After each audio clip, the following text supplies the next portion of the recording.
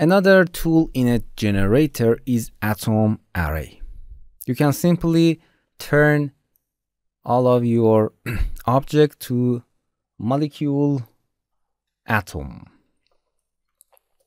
For example, this platonic object, select that and hold Ctrl and click an atomic array. As you can see, it's turned to the molecule structure. Here you can change its parameter. You can, for example, in an object, change your radius, change your segment. This object turn the points to the sphere and replace the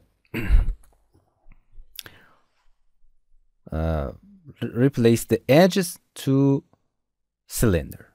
When you activate it, you can see what happened here.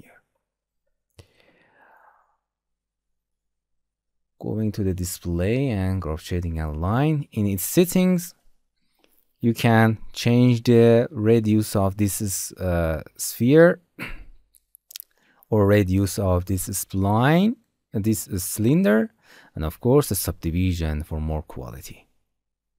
Single object. I copy that one another here. In one of what happened? The enable access is activated. Holding Control and click and drag. In one of them, I click single element, and one of them deactivated. Click and drag both of them and make both of them editable.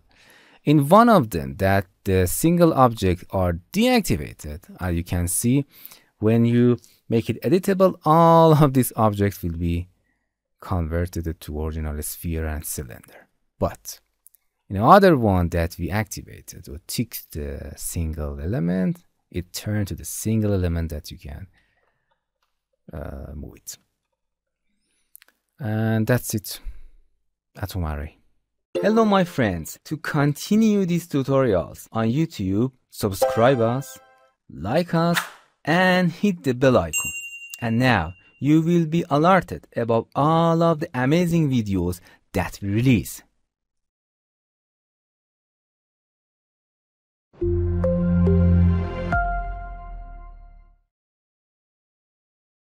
Hello there, I'm Hamid RT from TutorialCells. I'm electrical engineer and software instructor. I love teaching and learning. In this channel, we intend to produce free tutorials on softwares, games, and other sciences.